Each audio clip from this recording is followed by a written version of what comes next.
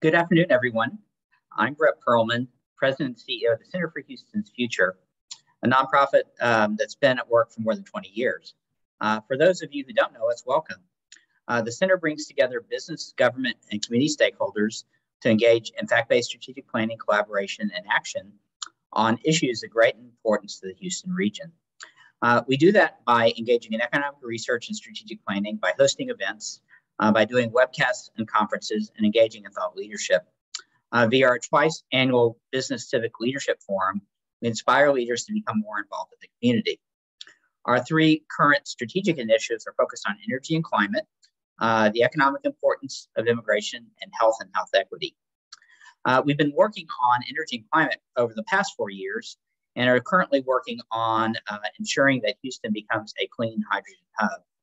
In addition, we've been running a webcast series of which this is part, and over the last year. And so I'm very pleased to have Dan Cohan, the Associate Professor of Civil and Environmental Engineering at Rice and a faculty fellow in the Baker Institute Center for Energy Studies with us.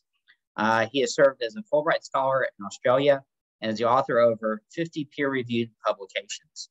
His book, Confronting Climate Gridlock, How Diplomacy, Technology, and Policy Can Unlock the Clean Energy Future, was released in March and will be the subject of our discussion today.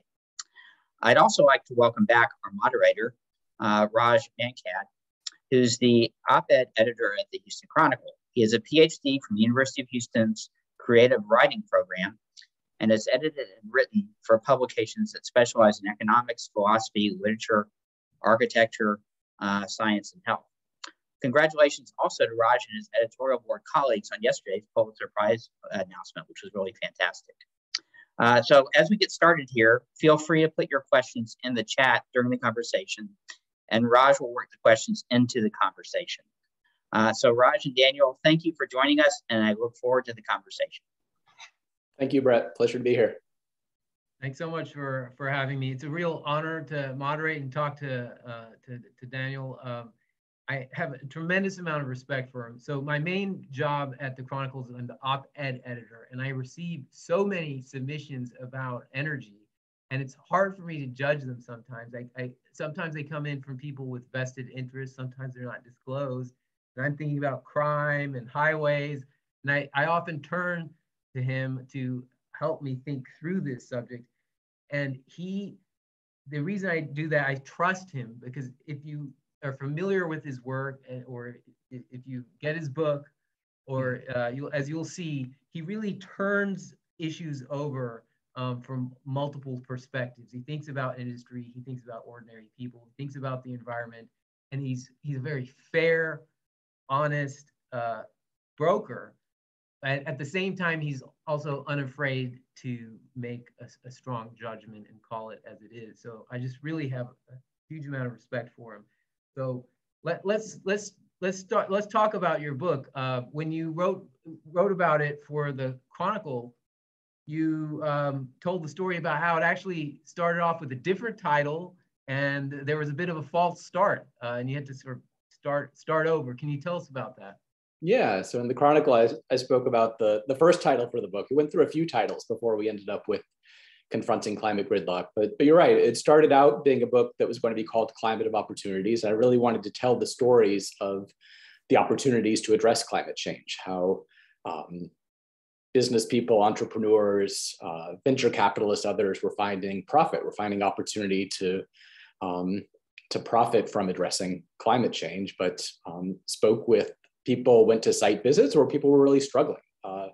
Went to Michael Skelly's firm that was trying to build a clean grid, trying to build transmission lines from the Oklahoma Panhandle to Tennessee, and they kept being blocked every step of the way. I went out and visited Proterra's electric bus factory and Tesla and the Port of Los Angeles and Long Beach, and at each step they were running into gridlock. They were running into problems addressing things. And around that time, I was actually on a Thanksgiving vacation and went with my mom and daughter to an escape room. And we actually failed to get out, but in the escape room, you had to find a number of keys. And unless you had all those keys, you couldn't open the lock to get out of the room. And so realized that there were a few keys that needed to be obtained so that those opportunities could be more successful, so that we could break through what really was a climate gridlock. So it was going to be escaping climate gridlock for a while with an escape room theme.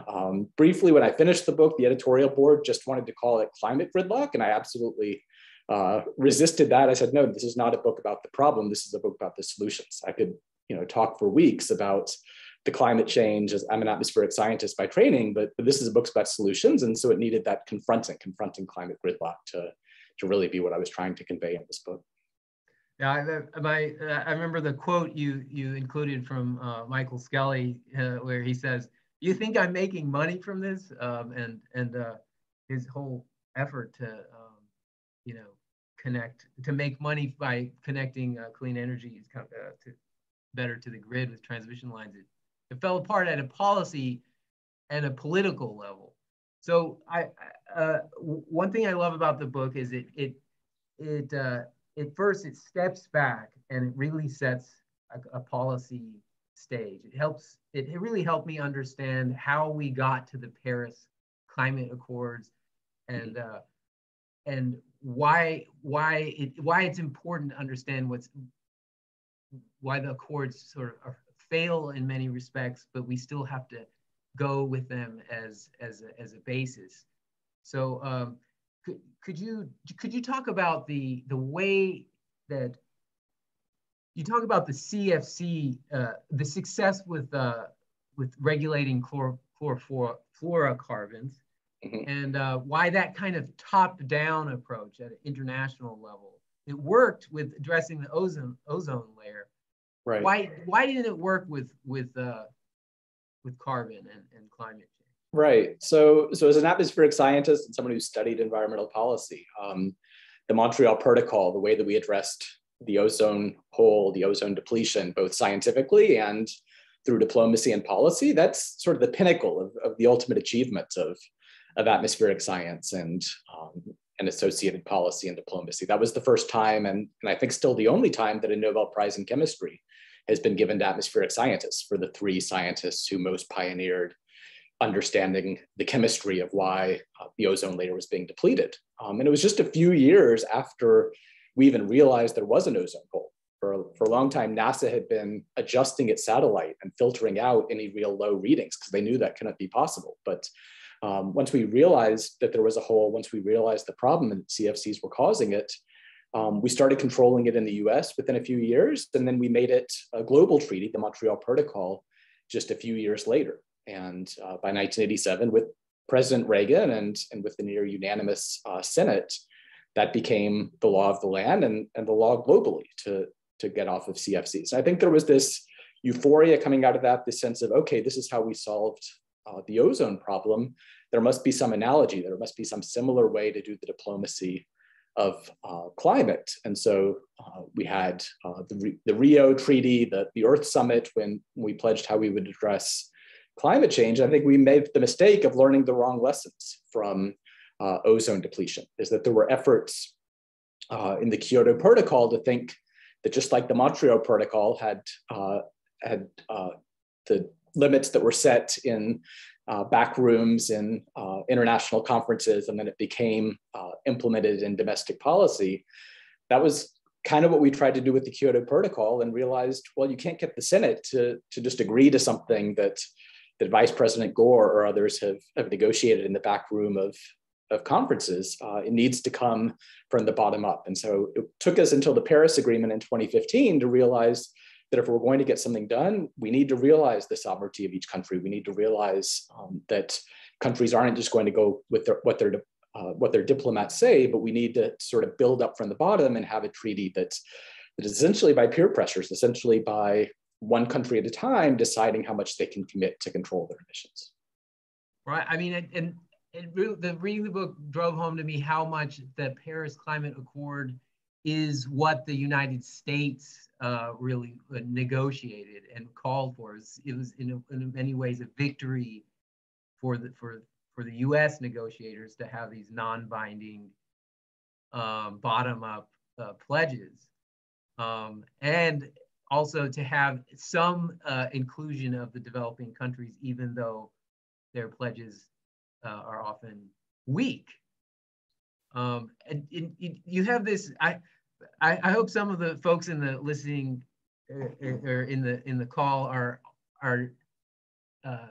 game theory nerds, because I love that the book gets into the prisoner's dilemma, and you use that to explain how we can figure out how to use the Paris Climate Accords to move forward, how to get unstuck, where you know, if the United States moves fast, then we put ourselves at a competitive disadvantage, while other countries, say China or India even, keep polluting, and they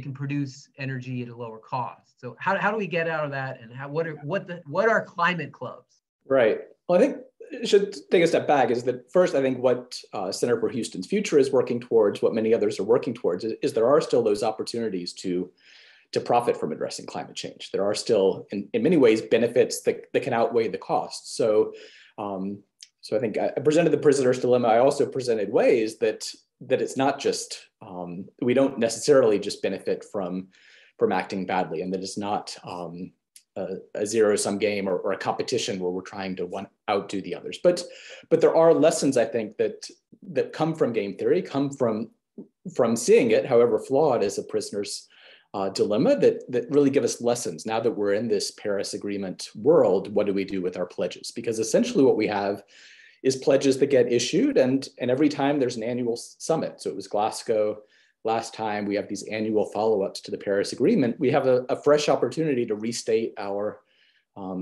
pledges. Like President Biden dramatically increased the strength of the US pledge last time around.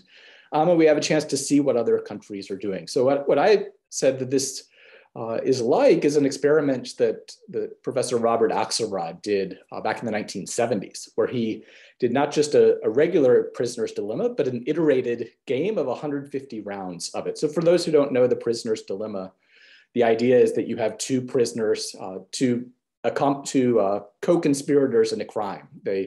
They were accomplices in whatever the crime may be, let's say a bank robbery, and they're held in separate prison cells, and they have to decide, as they're being interrogated by the police and the prosecutors, do they cooperate with their accomplice? Do they act nicely to their accomplice and not rat them out on it, or do they act mean? Do they rat out their accomplice? Do they defect from their conspiracy and tell on the other person so that they get a weaker prison sentence, or they can get off?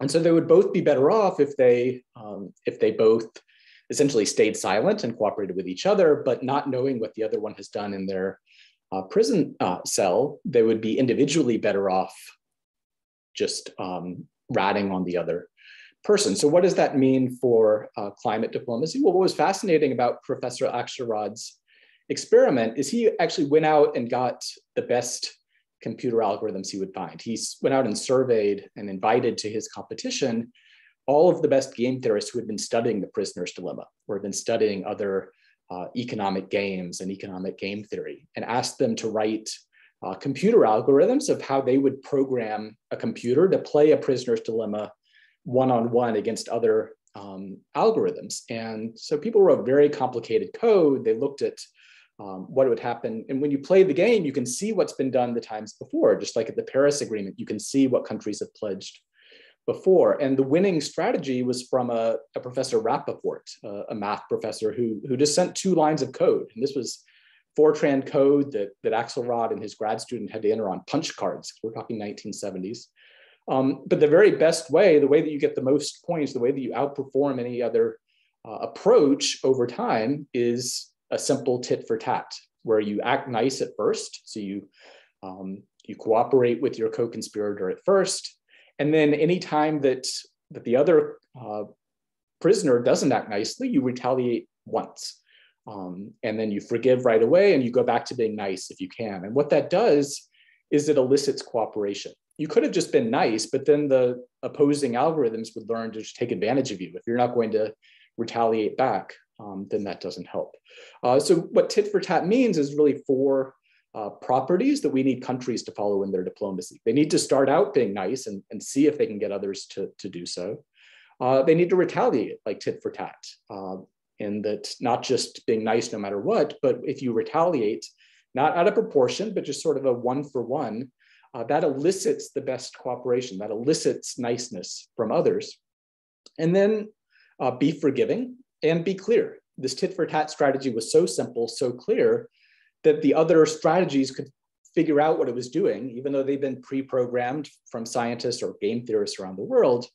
And so it elicited the most kindness, the most niceness from others. And it's strange, it didn't beat any other one strategy, but it won overall. And so what does that mean for diplomacy of what countries need to do is that the US has not been nice. The US has not cut its emissions nearly as fast as it could. It has higher per capita emissions than anyone else. But what would make US really pivotal and why I focus so much of the book or most of the book on what the US could do is that the US is really good at being retaliatory, is that whenever the US decides to do something, we make the rest of the world go along. And so with the Montreal Protocol, the EPA had already banned certain uses of CFCs, and we needed a protocol to make sure other countries did that too.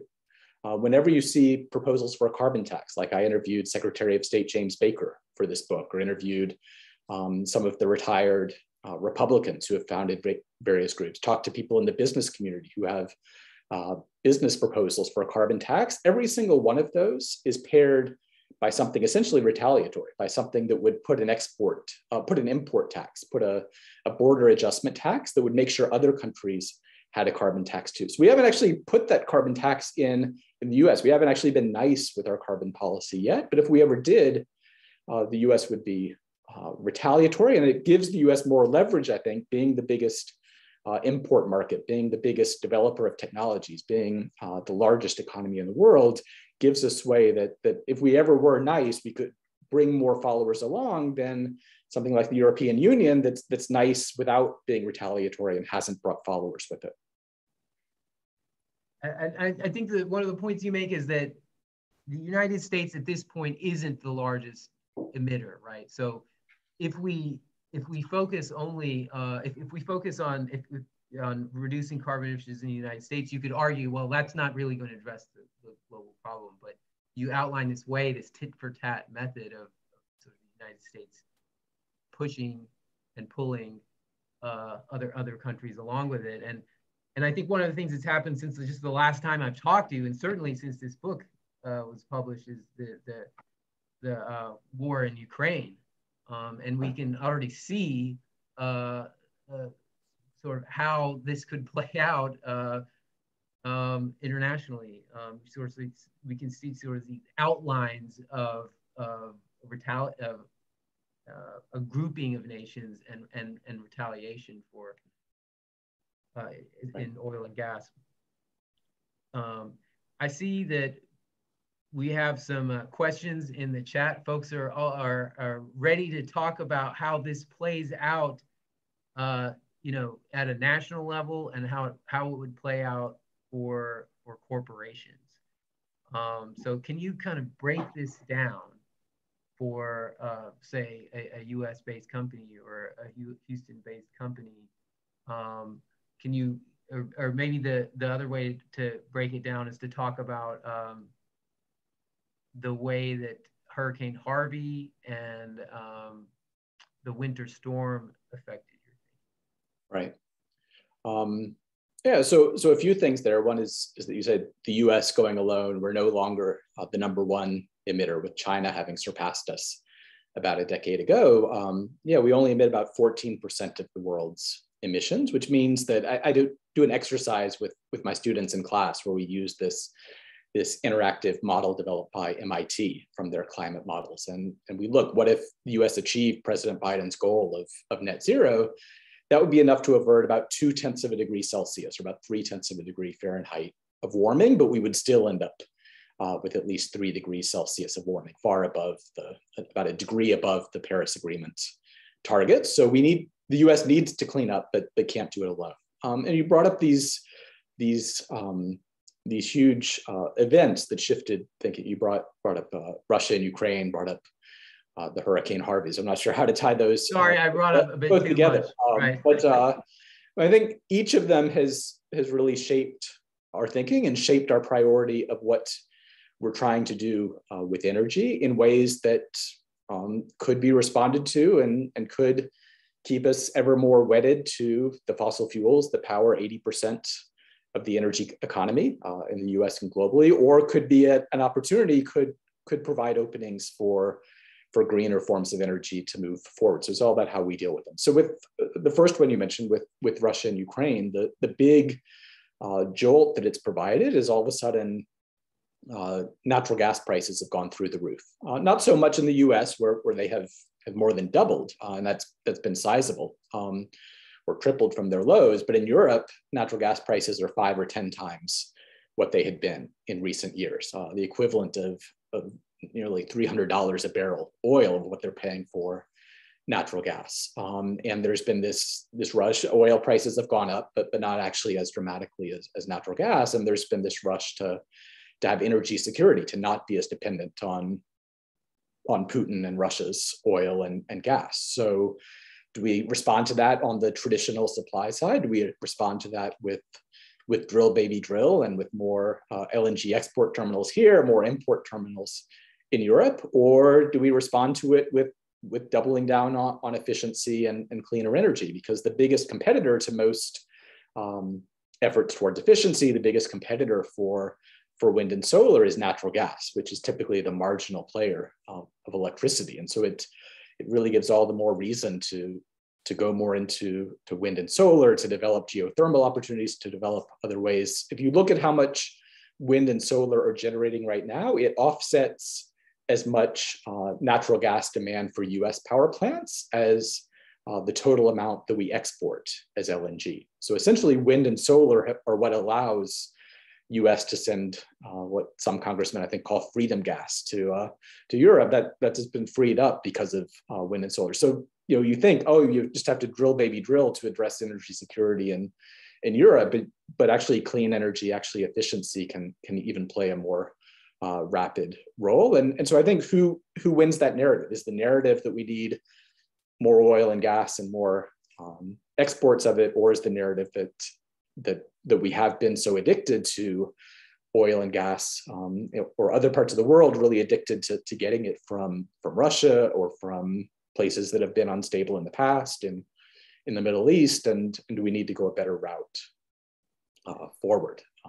Yeah, I think you've addressed this sort of cognitive dissonance that all of us are picking up on, right? Like but you sort of resolved it, right? The push for a transition, push to renewables actually, even in the short term, would enable greater export of natural gas. They're not necessarily mutually exclusive, at least in the short and medium term.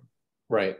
And then you brought up Hurricane Harvey, and I think needs to be brought up in the context of the 2021 blackouts that we had with the Texas freeze, and even as you were mentioning before this call, this week or even yesterday, Houston power prices hitting $5,000 a megawatt hour, 30 times what they are in other parts of the state. And in May.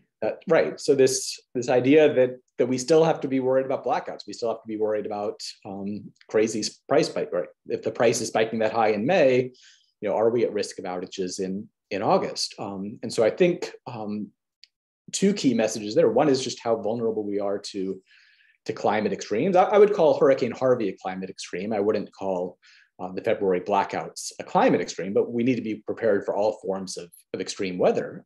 But this sort of heat wave that we're getting this week, I just got back from San Antonio where it was a record 101 degrees, hottest it's ever been in early May. The climate forecasts say that even if we hold warming to a 2 degrees Paris future, we're going to have, in most parts of Texas, 10, 20, even 30 more days a year that get above 100 degrees.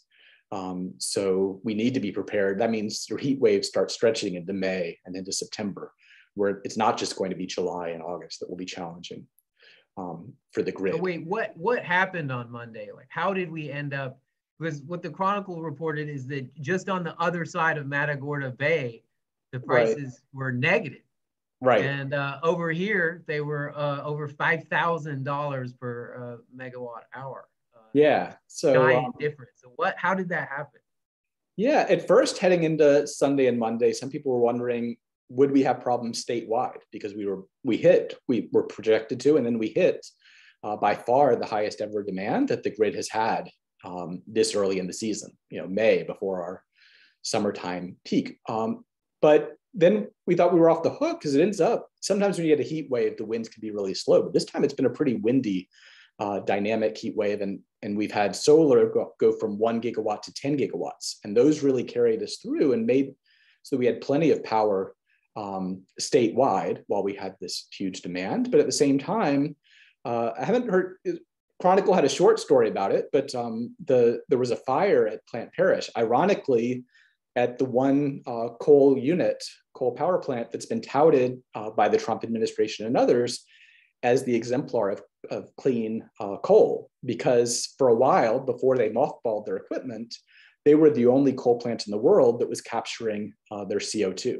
And that very same unit that had been capturing its CO2 for a few years caught fire over the weekend. And a second of the 4 units there also went down. So we lost enough power for a few 100,000 homes at that, supposedly reliable power plant that has also gone down. Its coal pile froze during Harvey, and its coal pile froze during the 2021 blackouts. Its coal pile got waterlogged, so it couldn't operate after Harvey. And so we had this situation where locally we lost supply worth a couple 100,000 homes, while we had plenty of wind and solar in other parts of the states. We had this bottleneck that there was plenty of cheap power from South Texas, from West Texas, but this local shortage that we need more transmission lines to bring it in. So I think it showed, like I put in the essay for the Houston Chronicle last month, showed this need for better transmission, both within the state and beyond the state, but also showed this fossil fuel system that we've been relying on, this where we put most of our eggs in the basket of natural gas and coal historically, really hasn't been serving us so well, not just in terms of the air pollution and climate damage that it causes, but it hasn't been nearly as reliable as it should be. I think this is where, and I see a really tremendous number of good questions coming through, and I do want to get to them. But there's sort of this one point I want to explore a little more, and then we'll come to these questions. So you talked about investing in the grid.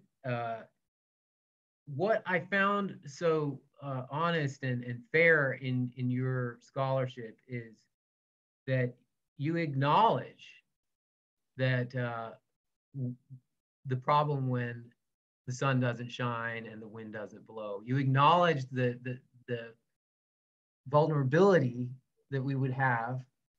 It was wrong to blame solar and wind for the power failure last year. But moving forward, if the wind capacity and solar capacity keep growing at the rate they are, we really could be in a bind if the sun isn't shining and the wind isn't blowing. So you talk about the need to invest in transmission, sort of even out where we're getting solar and wind from, because I guess you could explain is it will be shining, sun might be shining somewhere else, the wind might be blowing somewhere else. But even then, is that enough to create a reliable grid? Right. So I went out, I mean, this was a book really of exploration. So I interviewed around 100 experts for the book, including people like Professor Mark Jacobson, who think that we could power the grid entirely with wind, water, and solar.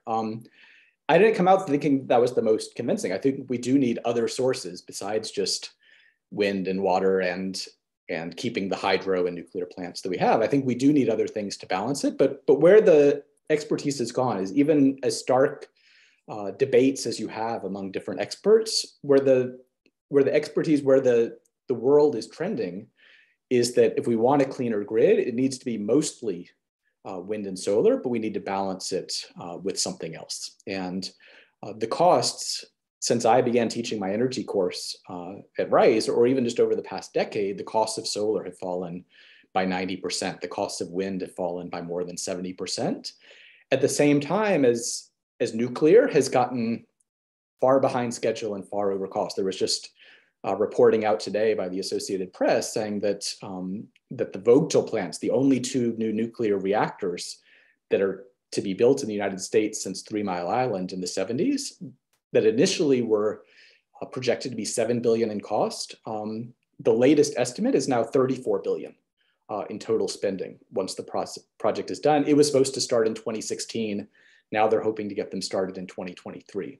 So just, if you looked, and I talked to experts of where they thought the grid would be heading 10 years ago, 15 years ago, when they were doing scenarios, they thought new nuclear plants, they thought coal with carbon capture was going to be a big part of the story. And it just hasn't panned out that way. The carbon capture at the coal plant got mothballed a year ago before that unit caught fire this week. Nuclear, you can do that in Georgia, where the ratepayers are going to be stuck with paying that through their monopoly utility. But in ERCOT, in a place with a competitive market, no one's ever going to take the risk of a $34 billion power plant. And so by far the cheapest, about 5 times cheaper than nuclear, is wind and solar. And so we need to balance it. Even if there are added costs for transmission, there are added costs of storage, but when something is 5 times cheaper, you can add in those other sources. And there still is a need to figure what else will blend with it. I think for short-term storage, we're fine with lithium-ion batteries. I think for some degree of blending, we're sufficient if we just add enough transmission capacity, but we will need some other features. I got excited about what I was seeing with some Texas-based entrepreneurs of what they're pursuing with geothermal that I think could be a big part of the mix in some parts of the country. But I think we need to be open to a variety of technologies that might emerge. So let's just come back to the Petronova plant and the one that caught fire, right? This is nearby. We're talking about the Sugar Land area, Fort Bend, right? So I mean, it was operational for a while, and I think the decline in oil prices at the time didn't make it cost effective. And in your book, you're broadly skeptical, not just of that attempt at carbon capture and utilization and storage, but more broadly. I mean, why is that? There are major companies in this area investing heavily in carbon capture. Well, I'm skeptical of carbon capture at coal power plants, because when it comes to power plants, we have so many ways to replace them with something cleaner that it just doesn't make economic sense. It doesn't make environmental sense to keep 30-year-old coal plants going in ways that actually need to burn more fossil fuels to power the carbon capture. There is a crucial role, though, for carbon capture in other ways, is that until green hydrogen is able to scale up, we're making over 95% of our hydrogen from natural gas.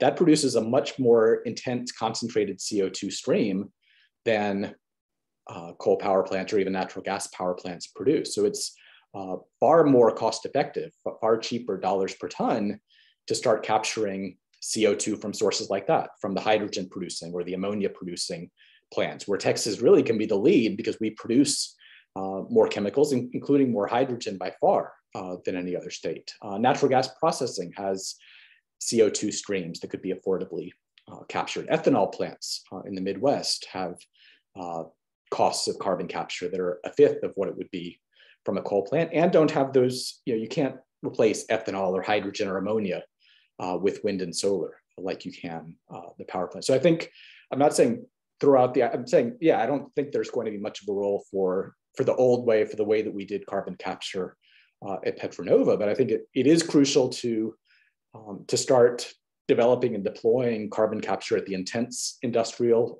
facilities right away. And I think it remains to be seen whether it's going to make sense to try to do carbon capture out of thin air. For now, the costs of that are enormously expensive, probably on the order of $300 a ton for now definitely deserves R&D to try to bring those costs down to perhaps $100 a ton, but still that's only going to make sense if we take a world that's emitting 35 billion tons a year of CO2 now. Only if you shrink that, by a factor of 4 at least, get that down to the single digits, does it start to make sense to really deploy those large scale negative emissions technologies at scale. There's no way you can catch up with the emissions we are now by the negative emissions approaches. But so those technologies though are expensive, right? So can you link the conversation we had at the beginning about the sort of international treaties, about tariffs and carbon taxes? Can you link that to making the economics for, say, blue and green hydrogen? Can you link that macro policy, international policy, to what these companies are trying to do? Yeah, I mean, right. At the big macro policy, both domestically and internationally, there is no reason to do carbon capture or to, there's no reason to do carbon capture and sequestration unless there's a policy that makes you do it. Is that pulling CO2 out of the air is the ultimate sort of prisoner's dilemma, is that there's a collective good, there's a global benefit to capturing the CO2, but there's not unless there's some value put on the CO2 or policy that requires it or incentivizes it or taxes emissions or something, there's no self-interest. There's not even a local pollution self-interest, because if we're talking CO2, its effect on local air quality isn't really a big deal. And so you need some sort of policy or diplomacy to make this make sense. Other things can make sense for other reasons. There are reasons why wind and solar can outcompete coal and natural gas, even just on a cost and on an energy security and reliability basis, if they're blended together right. Electric cars, I think, could get to a point with economies of scale that in 5 years' time, I expect they will be cheaper than gasoline or diesel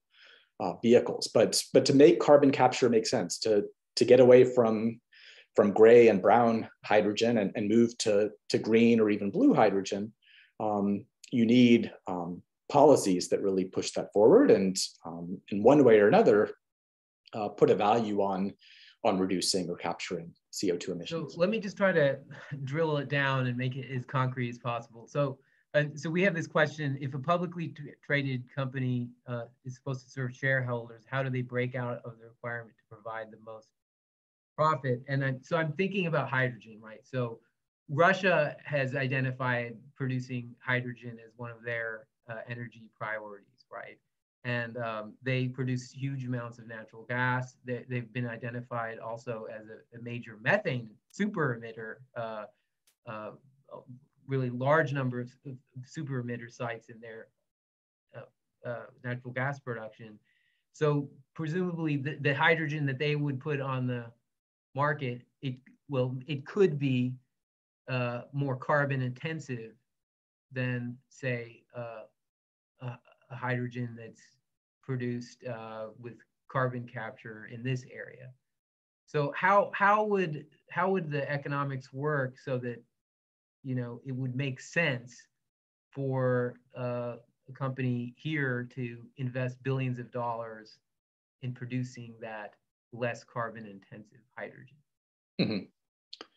Yeah, so somehow, at least at first, until the technologies and costs change, it's more expensive to make clean hydrogen than dirty hydrogen. And so there needs to be policy or sort of a policy equivalent that's made by companies or made by groups like the Center for Houston's Future that are pushing for a hydrogen hub and pushing for a carbon capture hub to make there be a market, to create that initial market for cleaner hydrogen while it's still costlier than the dirtier forms. I think one thing that you have is you bring up the blue and the green hydrogen, and you have different situations there. And I think you have a real competition emerging there. Blue hydrogen is something that can take the way we're already making hydrogen from natural gas and just capture the CO2 from it.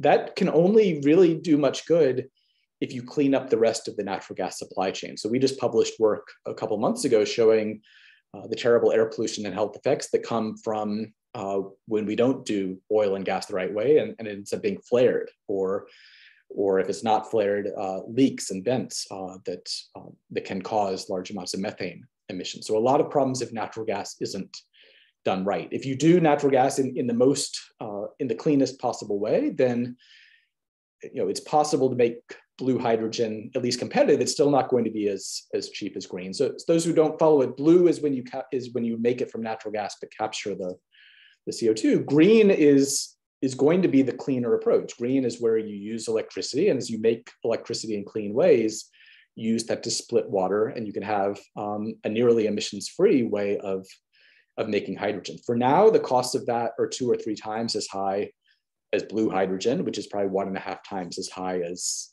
traditional natural gas hydrogen. And so, you need markets to be created that demand those fuels before they've come down in price, and create that kind of virtuous cycle like we saw for wind, like we saw for solar, where they were being deployed because of voluntary corporate actions, because of local and state and national efforts, and because of policy that made it happen. But they need to get to that point where they can become self-sustaining. They need to get to that point where they can scale up and really outcompete the dirtier options. I guess, so we have one question from Bob Newhouse. He says, please discuss international climate clubs outlined in your book more. We brought it up, but not really dug into it. Yeah. So how can those be made stable for sustained results? Yeah. So, and I guess I'm trying to figure out how that connects to all the things we've been. Yeah. So thanks for bringing up the climate clubs. That was one of the ideas I was most excited about and really most promote in chapter 3, and so many different ideas of how that could happen. And that it comes from that fact that with the Paris Agreement, we can only codify into the agreement what all 197 parties are willing to sign on to. All these countries are sovereign. So, Saudi Arabia isn't going to sign on, other countries won't sign on if they aren't happy with the language. So you end up having a treaty that's going to have limitations to it. Climate clubs can be clubs of the willing, clubs of the most ambitious to partner together in ways that bring their policies together. The traditional way, the way that got the most attention on climate clubs, I'm actually not as excited about. This is when William Nordhaus, who is the first economist to win a Nobel Prize for his work on climate economics and climate policy, he devoted his Nobel Prize speech to the idea that we should have climate clubs of carbon taxes. Basically, the coalition of the willing, the countries that are willing to do it, should agree on a set same carbon tax and impose export tariffs or import tariffs on any country that doesn't go along. So it's got that kind of tit for tat flavor. It's got that be nice and be retaliatory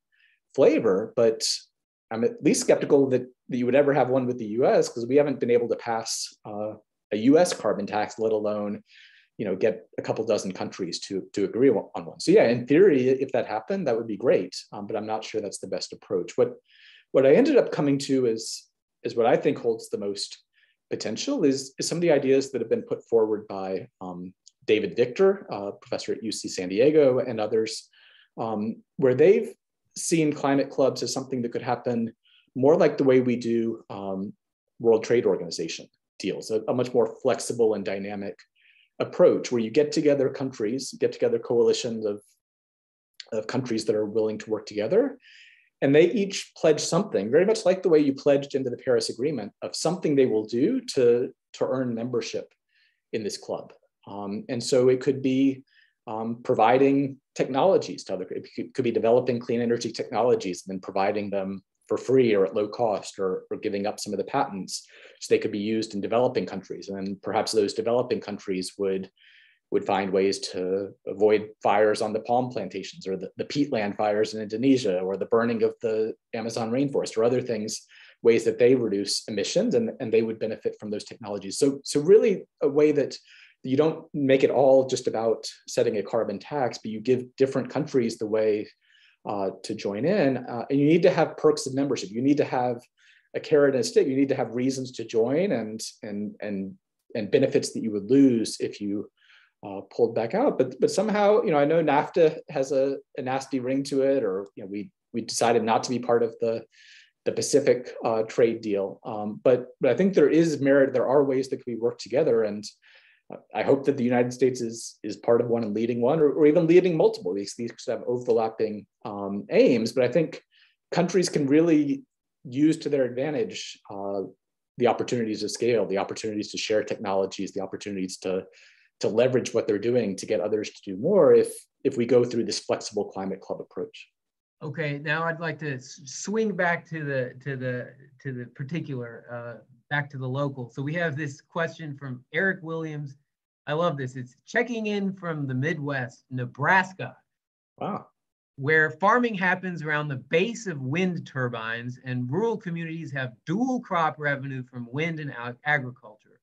But I'm interested to hear more if there's any more information, discussion about life cycle analysis on the land use for renewable energy production compared to capture through regenerative agriculture.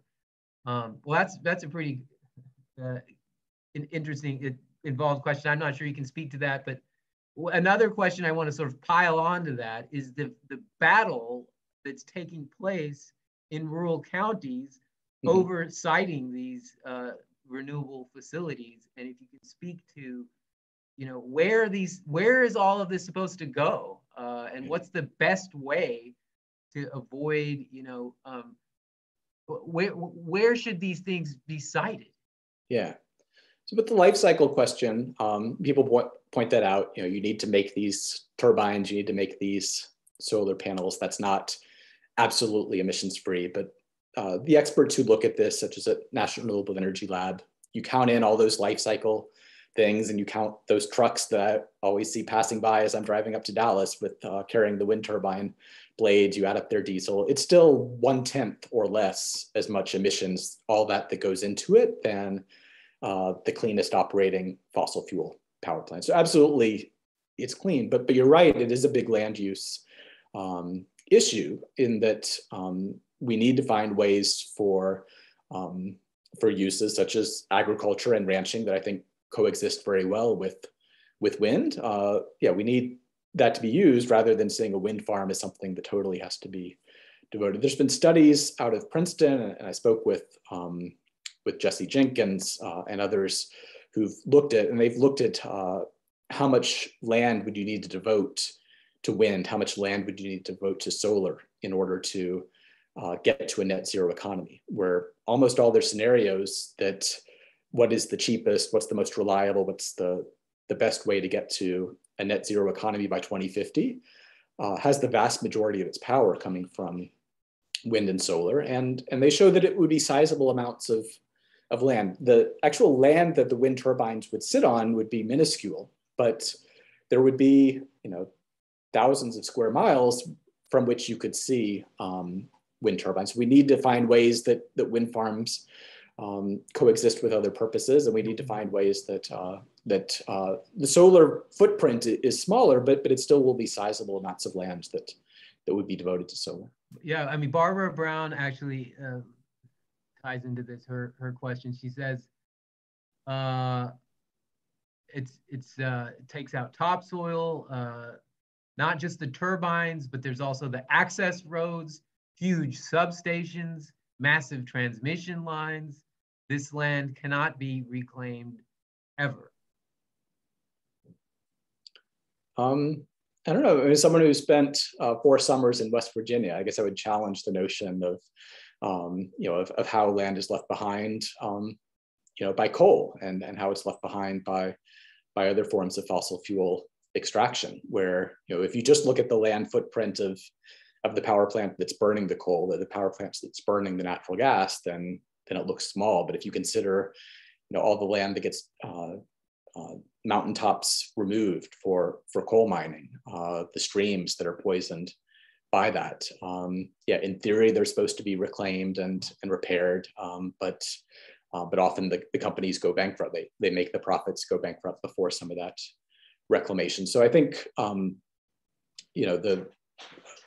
their efficiency is the one way that we can reduce all of the impacts of using energy. And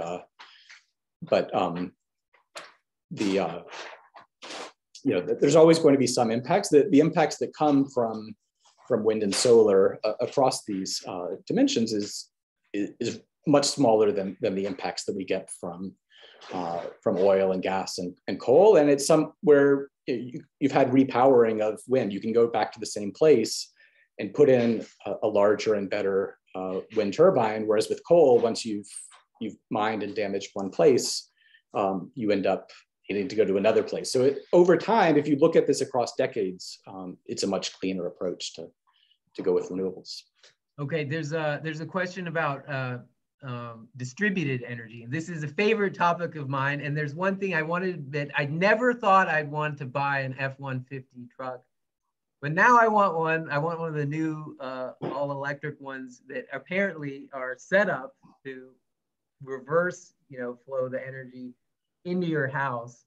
So this sort of serves as backup power. So I'm imagining this like vast array of F-150s all across Texas, smoothing the demand on our grid and saving us from another power failure. Tell me I'm wrong. Isn't this something to be excited about? It is. I mean, I think because it's finally making a truck that looks like trucks that Texans are used to. Maybe the Cybertruck appeals to some people, but I think for a lot of people who want to be driving a pickup truck, it needs to look like and perform like the pickup trucks they're used to. But for the clean options for electric vehicles, say, to win the day, they need to not just be cheaper or same cost as others, that to really go up fast in market share like we need things to do, they need to be better. They need to be sexier. They need to have something that appeals beyond just a spreadsheet. And I think if you did a return on investment on that F-150 repowering your home, it's probably not worth it. It's probably not that many hours that it's saving you from a blackout, but it sure is exciting. It sure is reassuring to think that it can do that. It's something that you can't do before. Wouldn't microgrids, if we think about a whole bunch of microgrids, isn't that a more sort of sustainable way of addressing, and something we can achieve instead of these huge transmission lines that would connect across states and regions? We could, but it's not such an equitable, it's a not so equitable and difficult solution. I mean, engineers have, cited civil engineers has identified the electric grid as the most impactful engineering innovation of the 20th century, is that for all of its problems, it allows, at hundreds of millions of people to have access to electricity more affordably, more reliably than any other way possible. Even though the large grid can go down, it's not feasible for those who can't afford to put solar on their roofs and a Tesla Powerwall in their garage, to be able to make this accessible to the masses, and not just in the US, but in other countries that need to scale up. There are economies of scale, there are advantages to large. There's certainly advantages to distributed, and there are places where that makes sense, but the idea that we can just do away with the grid and all go onto microgrids, I think is a bit of a fantasy. Well, we're almost out of time, so I want to ask you the sort of the big question, like what's the final word? What's the thing you want your listeners to? Yeah. So seeing where we are on time, I think two main messages is, one is that this is solvable. This is a book about solutions, and the choices that we make really over the next 10 or 20 years, most pivotally, are going to determine whether we're hitting a future that's got about 3 degrees Celsius warming. We've kept ourselves off of the very worst case scenarios, but I think our business as usual would be 3 degrees Celsius, and to have a shot at 2, I think we've already lost our chance of staying below 1.5. But that difference of 1 degree Celsius is a huge difference, and the actions that we take over the next decade or two is going to be pivotal to where we end up on temperature. And so what we need to do is a concept that we didn't get to, but that sort of overlies everything that we've said, is that we need a way to create a push and a pull, is that we need a way to create new technologies that create a supply of new things, that create those better F-150s, that create new ways of making green hydrogen, that create new technologies for smaller nuclear or geothermal or so on. But those are just going to stay in the lab. Those aren't actually going to get to the scale that we need unless there's a pull, unless there's a market demand pull that government can drive through its policies, whether carrots or sticks, that business groups and individuals can drive by their purchasing decisions. And so that virtuous cycle is what made solar cheap. That virtuous cycle is what made wind cheap. And it's that virtuous cycle that we're going to need to start making way for electric cars, for hydrogen, for carbon capture, so that those are able to compete and enter the market in ways that we're going to need to be able to confront the climate gridlock. Well, Raj and Daniel, thank you for a great conversation. We at the Center for Houston's Future are working on that virtuous cycle. We are working on a white paper on hydrogen hubs, which we'll have out next week. And hopefully we'll get it out to you guys and to the audience. And we can start talking about how we in Houston can hopefully work on both the supply and the demand side and create that future, Daniel, that you talk about in your book. So just thank you all for such a great discussion. We had I was just watching the very entertaining comments in the chat, very animated group. So you certainly inspired people to participate today. So thank you all for participating, and thanks to our panelists for a really great discussion. I'd like to give you just a brief overview of some of our upcoming events. On May 18th at 6 o'clock, we're co-hosting a virtual conversation with Raweh Abdallah, who's a professor at Harvard Business School and director of Harvard's Davis Center for Russian and Eurasian Studies. And that will be led by J.R. Deshaza, who's the dean of the LBJ School of Public Affairs at UT Austin. And they're going to be discussing the impact of the Russian invasion on Ukraine on U.S. and global markets. And that is hosted by the Center, by the Leadership Now project, and by Harvard Business School. And please see the registration in the chat. And then on May 24th at noon, we're going to continue this discussion on climate and energy with our colleagues from the Houston Advanced Research Center. And we are just announcing that event also. You can register for that in the chat. And then finally, we're gearing up for our Future of Global Energy Conference in partnership with the Greater Houston Partnership on June 28th through the 30th. And again, I think Laura's going to put the link in the chat. So there's lots of conversations, interesting conversations. Really appreciate both of you guys making the time to do that. I learned a lot and really look forward to continuing the partnership we have both with the Chronicle and with Rice. And thank you to all of you for tuning in today. So great. Hope you have a great rest of the day, and thank you so much for joining us today. Take care. Thanks, Brett. Thanks, Raj.